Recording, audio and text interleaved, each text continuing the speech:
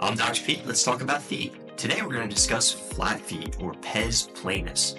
Pes meaning feet, planus meaning flat. A flat foot is a deformity that can either be with you at birth or acquired over time. A flat foot will typically start out flexible or semi-flexible, and then as time progresses, it'll become more and more rigid. Flexible flat foot is typically treated with something like an orthotic and aggressive stretching, whereas in cases of severe flat foot that don't respond to conservative therapy such as the orthotics, stretching, physical therapy, we consider surgical options.